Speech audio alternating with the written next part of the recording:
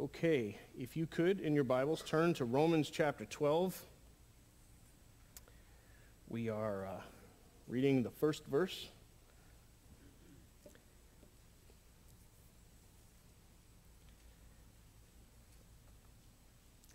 The title of the message this morning is called Choosing to Follow Jesus.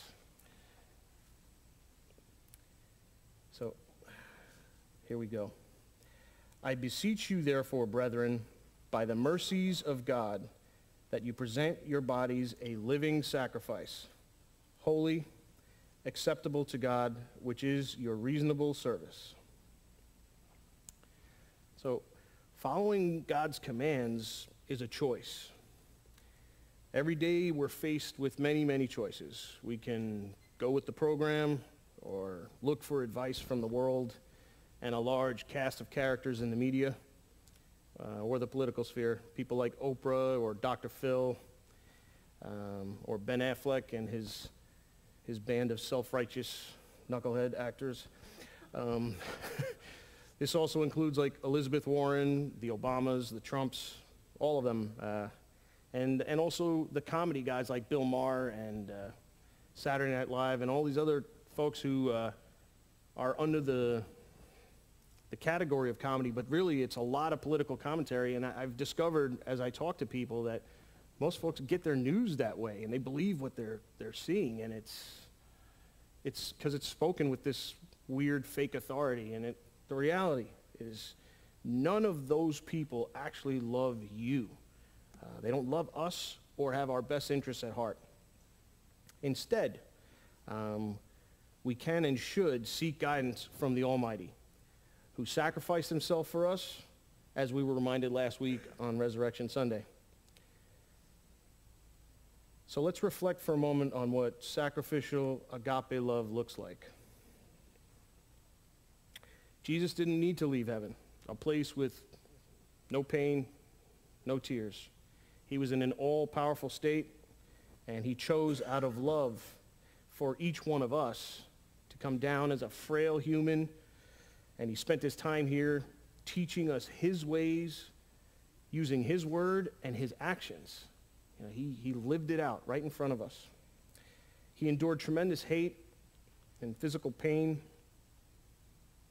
And all of this culminates in his greatest earthly achievement, which he took all of our past, our present, and our future sins upon himself at the cross. And all of these things he chose to do. So this is the finest and best example of agape or sacrificial love that we'll ever find. So if you could, please turn to Matthew 26, or if you want to read off of there, it's a little bit small. But Matthew 26, starting in verse 36. Then Jesus came with them to a place called Gethsemane and said to the disciples, "Sit here while I go and pray over there." And he took with him Peter and the two sons of Zebedee, and he began to be sorrowful and deeply distressed. Then he said to them, "My soul is exceedingly sorrowful, even to death. Stay here and watch with me." He went a little farther and fell on his face and prayed, saying, "O my Father, if it is possible, let this cup pass from me. Nevertheless, not as I will, but as you will." Then he came to the disciples and found them sleeping and said to Peter, "What? Could you not watch with me for 1 hour? Watch and pray lest you enter into temptation. The spirit indeed is willing, but the flesh is weak." Again, a second time he went away and prayed, saying, "O my Father, if this cup cannot pass away from me unless I drink it, your will be done." And he came and found them asleep again, for their eyes were heavy. And so he left them and went away again and prayed the third time, saying the same words. So Jesus had chosen to do the Father's will. And he clearly knew what it was going to cost. And his flesh was most likely in tremendous fear, since we know that he cried tears of blood. However, he also knew the great rewards and blessings to come for all of us, and he chose to save us anyway. So let's go back to Romans 12:1 and learn from his commands to us so we can learn to make the same kinds of choices. As we're looking at verse 1, it's important to understand where we are in this letter of Paul to the Roman church.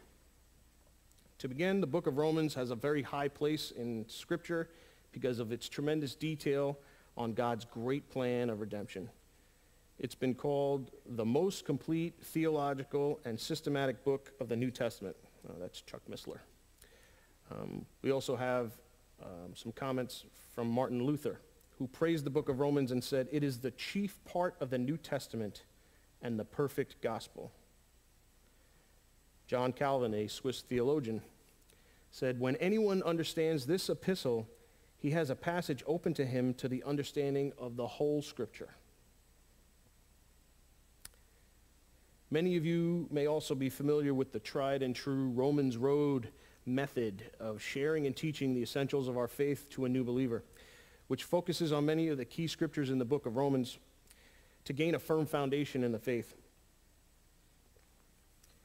The life of the Apostle Paul is documented in Acts chapter 8 through 28, as well as in Galatians 1 and 2 and 2 Corinthians 11 and 12.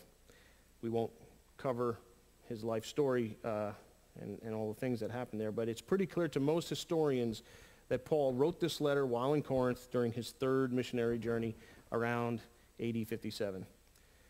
Paul knows some of the folks in the Roman church personally, and many of these he spent a lot of time with and sent them on ahead.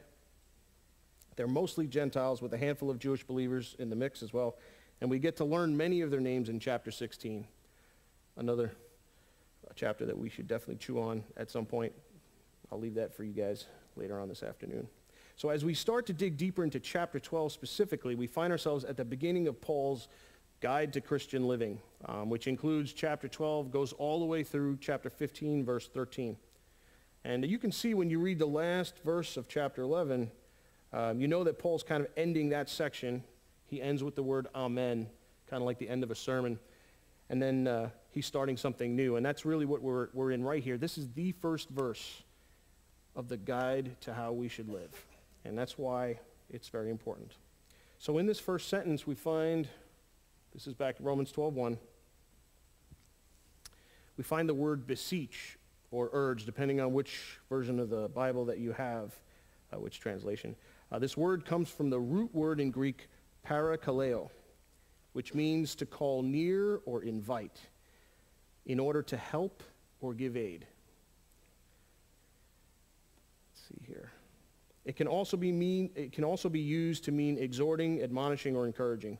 And Jesus refers to the Holy Spirit as the Parakletos, our divine helper, in John 14:16.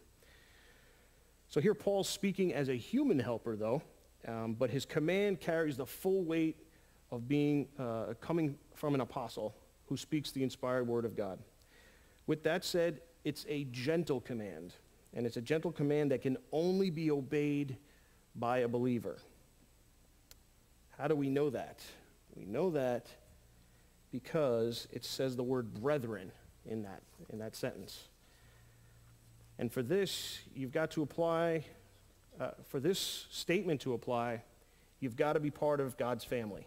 And as it says in 1 Corinthians 2:14, but the natural man does not receive the things of the Spirit of God, for they are foolishness to him, nor can he know them because they are spiritually discerned.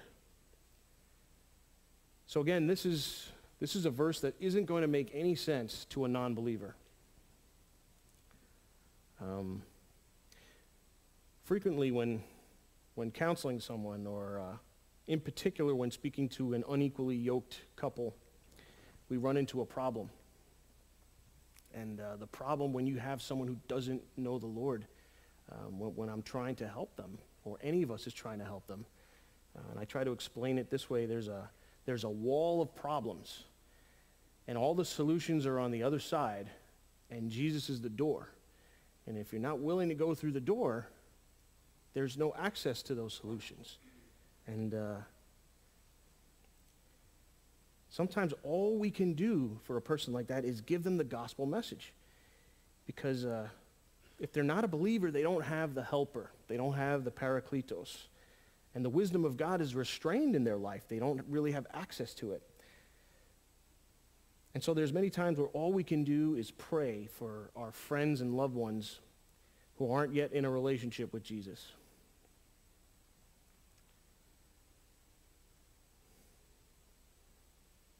Frustration can arise when we wonder why it is that what seems so obvious and clear to us is not getting through to those who we're trying to reach. And 2 Corinthians 4, verses 3 and 4, explain why this is the case. It says there in 2 Corinthians 4, verse 3, "But even if our gospel is veiled, it is veiled to those who are perishing, whose minds the God of this age has blinded, who do not believe, lest the light of the gospel of the glory of Christ, who is the image of God, should shine on them."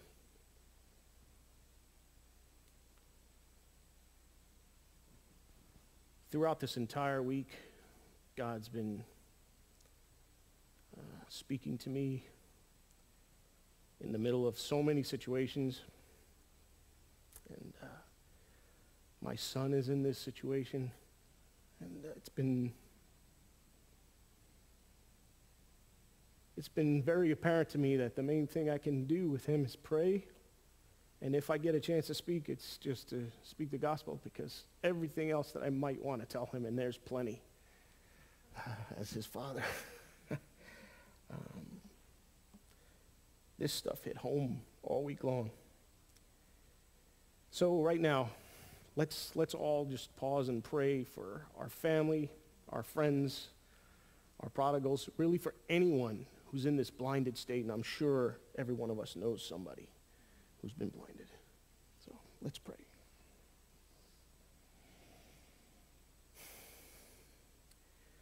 Father, we come to you with a very humble heart. And Lord, we do ask that you remove the blinders. You remove whatever the enemy's doing to prevent those that we love from knowing you.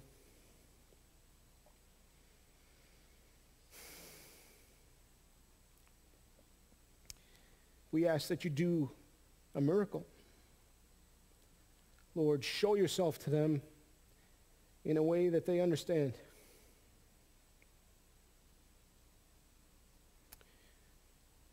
Do not let them perish, Father.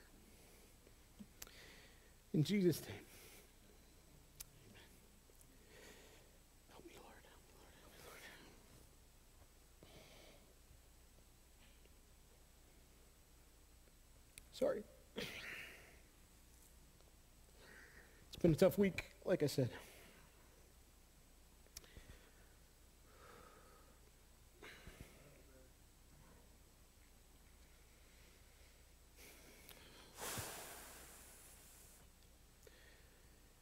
I was better first service.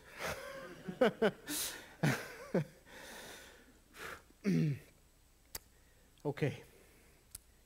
Continuing on in Romans 12:1, we see a short part between two commas. And it says in there, "by the mercies of God." And Paul puts that there to remind us of why the choice he's telling us to make is a reasonable thing. And it's because of God's great mercies toward us. We've been blessed with every spiritual blessing in the heavenly places in Christ. That's Ephesians 1:3. We've also been shown in great detail each of his mercies and his love and grace throughout all the first 11 chapters of the book of Romans. So I'm going to give you a fast forward of those 11 chapters. We are loved. Romans 1:7. We are beloved of God and called to be saints. And Romans 8:38, moving on after that too. "For I am persuaded that neither death nor life, nor angels, nor principalities, nor powers, nor things present, nor things to come, nor height, nor depth, nor any other created thing shall be able to separate us from the love of God, which is in Christ Jesus our Lord." we are loved indeed. There's no room in that statement, that verse, for anything. We cannot get DQ'd. He loves us, no matter what. That's awesome. Next, we have received grace. Romans 3:24, being justified freely by his grace through the redemption that is in Christ Jesus. Romans 5:2, through whom also we have access by faith into this grace in which we stand. And Romans 5:20 and 21, moreover, the law entered that the offense might abound, but where sin abounded, grace abounded much more, so that as sin reigned in death, even so grace might reign through righteousness to eternal life through Jesus Christ our Lord. Another one of those guaranteed things, and it's also something that we don't really understand. Grace, which covers everything we've done, and even more importantly, everything we're going to do. Only a God that's outside of time could create something like grace and make it happen. I still don't really understand it. I don't know if any of us ever will. This one is awesome too. We are his sons and daughters. So Romans 8, verse 14 through 17. For as many as are led by the Spirit of God, these are sons and daughters of God. For you did not receive the spirit of bondage, again to fear, but you received the spirit of adoption, by whom we cry out, Abba, Father. The Spirit himself bears witness with our spirit that we are children of God. And if children, then heirs, heirs of God and joint heirs with Christ, if indeed we suffer with him, that we may also be glorified together. How awesome is that? Right? We're seeing something that only a triune God could do, to be our Father and at the same time be a brother to the Son, as it says right here. We are also heirs, just like him, heirs of God, joint heirs with Christ. Amazing. And so, more of these tremendous promises. We have been given the Holy Spirit. Still in Romans 8, verses 9 through 11. But you are not in the flesh, but in the Spirit, if indeed the Spirit of God dwells in you. Now, if anyone does not have the Spirit of Christ, he is not his. Tough one right there. And if Christ is in you, the body is dead because of sin, but the Spirit is life because of righteousness. But if the Spirit of him who raised Jesus from the dead dwells in you, he who raised Christ from the dead will also give life to your mortal bodies through his Spirit who dwells in you. So all of these things are what compels us into the following words of verse 1. And those are the ones that are highlighted in there. That we present our bodies a living sacrifice, holy, acceptable to God, which is your reasonable service. So this is all about choice, to choose to serve and obey God. There's also some other key words in Romans 12:1 that further illustrate what the service should look like. To be holy, set apart for his use. To be acceptable, pleasing to him. Think about that sometimes when I'm laying around watching a hockey game, if I'm being pleasing to him. Most likely not. Which is our reasonable service. And it's really the only, rational thing that we could respond to all of this that we've just heard and read. This is what we should be doing. It's crystal clear. And the word reasonable there is logikos in the Greek, and it means of the word or according to the word. And I was thinking to myself, well, why is that? And it's because the word is just all truth right here. And that reasonable service, it is nothing but reasonable. Everything that we see in here is all straight from him. And that's why that word makes sense there. I spent a little time chewing on that one. And lastly, let's look at Romans 6:13. You don't have to flip if you don't want to, because I did get this one big enough. And this gives us additional insight into our service unto the Lord. It says here, do not present your members as instruments of unrighteousness to sin, but present yourselves to God as being alive from the dead, and your members as instruments of righteousness to God. So today's society is based on feelings. Whatever people feel today is right. I'll give some examples of things like this. Nobody really wants to forgive somebody who harms them. And so I hear this kind of thing a lot, and it's even come out of my own mouth at one point or another.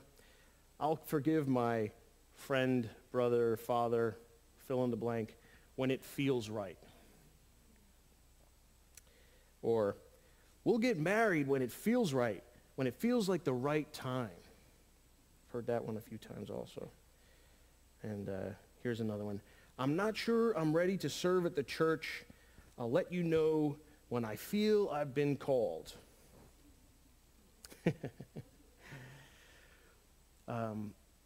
Listening to Pastor's Perspective the other day, I heard a news report about a woman who got arrested for walking around naked somewhere, I believe, in Southern California.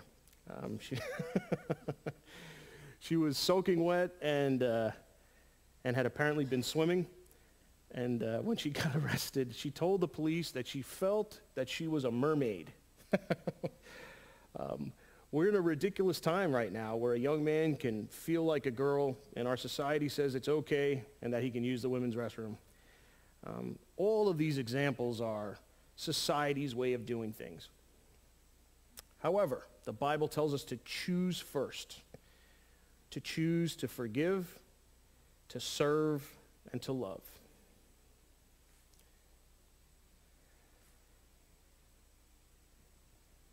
Forgiven and forgiving. Matthew 18, verses 21 and 22. Then Peter came to him and said, Lord, how often shall my brother sin against me and I forgive him? Up to 7 times? And Jesus said to him, I do not say to you up to 7 times, but up to 70 times 7. That's really an unlimited number. It's, I think, the point he's making. That's definitely one of the things we need to choose to do. Serving. Matthew 20, verses 26 through 28. Yet it shall not be so among you, but whoever desires to become great among you, let him be your servant. And whoever desires to be first among you, let him be your slave. Just as the Son of Man did not come to be served, but to serve, and to give his life a ransom for many. We have these words, and they're in lots of other places too. We also have Jesus' example in many cases, obviously on the cross, all of those things, but we have that awesome example in the upper room after the Last Supper, and they get done eating, and Jesus slaps a towel on and gets down with a basin and washes the feet of the guys in the room. This was the job of the lowest servant in the house. And that's what Jesus did. And so we have plenty of action from him to show us the way to go, to show us the road. And he chose to do that. I mean, here is the creator of the universe washing feet, dirty feet. Those guys, mostly like me, wore sandals a lot of the time, and those roads were not paved. It's just awesome to think about that, because he's doing that for us too. He washes us with his word. He takes the time to do that because he cares. And that leads us right to love. Matthew 22. You shall love the Lord your God with all your heart, with all your soul, and with all your mind. This is the first and great commandment. And the second is like it. You shall love your neighbor as yourself. On these 2 commandments hang all the law and the prophets. So as we honestly think about choices, we don't receive any blessings until we've chosen to follow his guidance. For example, I've never actually wanted to forgive someone who's hurt me. Honestly, none of us really want to forgive. It's only after lots of prayer and guidance from the Lord that we choose to forgive. And then God rewards us with the good feelings that come from that repentance and reconciliation. These times of forgiveness begin with asking him to forgive us first, and then following that up with the other person. We see a good model for this with David when he gets called out by the prophet Nathan after sinning with Bathsheba in 2 Samuel chapter 12. We see his request for forgiveness in Psalm 51. And it's really, let's read it together because it's awesome. So please do turn to Psalm 51 in your Bibles.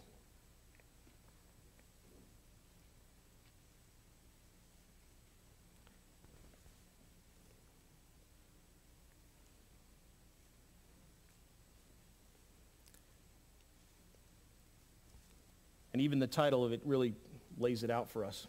To the chief musician, a psalm of David when Nathan the prophet went to him after he had gone into Bathsheba. And it starts in verse 1. Have mercy upon me, O God, according to your loving kindness, according to the multitude of your tender mercies. Blot out my transgressions. Wash me thoroughly from my iniquity and cleanse me from my sin. For I acknowledge my transgressions, and my sin is always before me. Against you, you only have I sinned, and done this evil in your sight, that you may be found just when you speak, and blameless when you judge. Behold, I was brought forth in iniquity, and in sin my mother conceived me. Behold, you desire truth in the inward parts, and in the hidden part you will make me to know wisdom. Purge me with hyssop, and I shall be clean. Wash me, and I shall be whiter than snow. Make me hear joy and gladness, that the bones you have broken may rejoice. Hide your face from my sins and blot out all my iniquities. Lord, create in me a clean heart, O God, and renew a steadfast spirit within me. Do not cast me away from your presence, and do not take your Holy Spirit from me. Restore to me the joy of your salvation, and uphold me by your generous spirit. Then I will teach transgressors your ways, and sinners shall be converted to you. Deliver me from the guilt of bloodshed, O God, the God of my salvation, and my tongue shall sing aloud of your righteousness. O Lord, open my lips, and my mouth shall show forth your praise. For you do not desire sacrifice, or else I would give it. You do not delight in burnt offering. The sacrifices of God are a broken spirit, a broken and contrite heart. These, O God, you will not despise. We'll stop there. The reason why what David did here is the right approach is explained for us in Proverbs 28, verse 13. He who covers his sins will not prosper, but whoever confesses and forsakes them will have or receive mercy. It's the same thing with serving unto the Lord, either at church or wherever we happen to be. It's never about wanting to serve others, because we're all kind of inherently selfish, lazy, and wicked. It's only after we choose to serve that the blessings come. And they do. God is so gracious to give us those rewards when we help somebody or when we serve at the church. I've told a few of this before. I never regret getting in the car to come here, because I'm always excited to see what's going to happen, excited about what opportunity I'll get to do whatever it is. And it absolutely is a reward that I get now. And I know You know, those crowns aren't in heaven. I might be getting a pat on the back now, but I do like it. I'm sure we all do.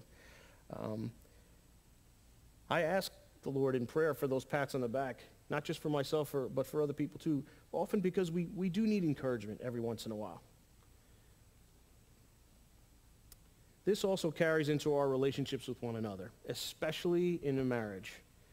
Just as Jesus chose to love us in spite of our overwhelming hatefulness and rejection of him, we have to choose to love one another. And I'm not talking about the hot flash, eros type of love, which is an emotional thing based on, feelings. As we learned earlier, that's the world's definition of love.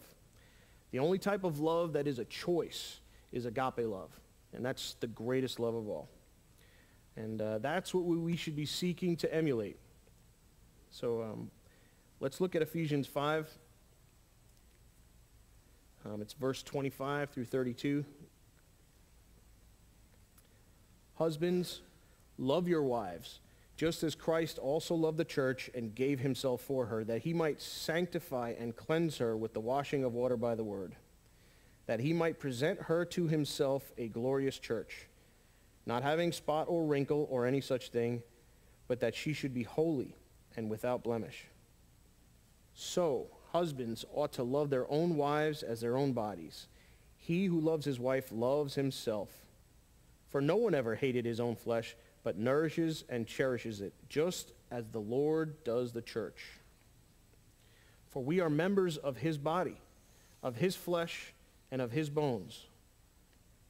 For this reason, a man shall leave his father and mother and be joined to his wife, and the two shall become one flesh. This is a great mystery, but I speak concerning Christ and the church. All those blessings of marriage that he gives us come after we've made that choice of agape sacrificial love. What does this mean in actual practice, in real life? It means looking past the little things that bother us and seeing our spouse with his eyes. It's choosing to love our spouse no matter what happens through any trial or sacrifice that's required of us. I know of many in our church included that you'll have one person who's sick for days, weeks, months, even years at a time, and to watch that faithful service of the other. I was talking to Miss Audrey Owens just yesterday, and she just happened, again, I'm sure the Lord appointed this conversation. She was telling me during her time of chemotherapy when she was really, really sick, how Kevin would come home after a 12-hour day exhausted, but he was going around the house doing all the little things that she normally did. That's agape love. That's sacrificial. Because the selfish thing to do when you're coming home and you're tired is, I want to sit back in the easy chair. I'm going to kick my shoes off and drink a Coke or whatever and just do nothing. And yet, the sacrificial role, the agape role, is to do the things he did. And that's what it looks like in real life. Choosing to love our spouse no matter what happens. And really, it means to live out 1 Corinthians 13. I don't remember if I have a slide for it. I don't. 1 Corinthians 13. If we could turn there together and read it. We're going to read through just as it is in the scripture, but later on, insert your name wherever you see the word love. And that will help you understand what this looks like within your own life, within your own marriage. So we'll start 1 Corinthians 13, verse 4.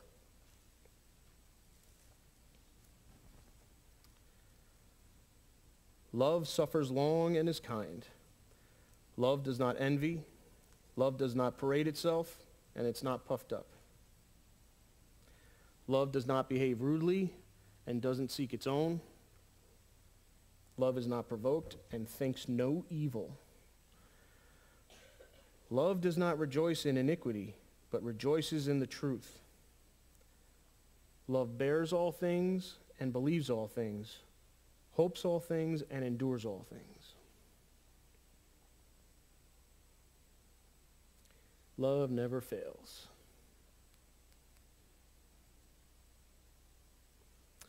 So, as we leave here today, recognizing the choices that we get to make all day,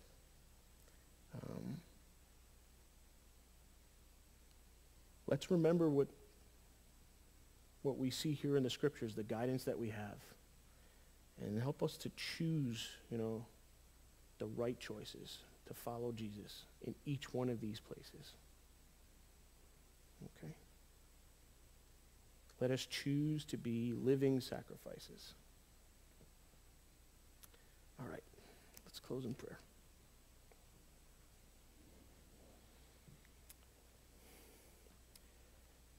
Father, we come to you this morning asking you that you create in us a clean heart, Lord. And Lord, we do ask also that you give us wisdom in each and every moment when we have to make a choice to follow you, Lord, and to do as you would, Lord. Help us to make those choices each and every day, Lord. We are weak without you, Father. We ask that you give us an overwhelming measure of the Holy Spirit within us during each of those tough moments, Lord. Let it be obvious to everyone that we've been spending time with you.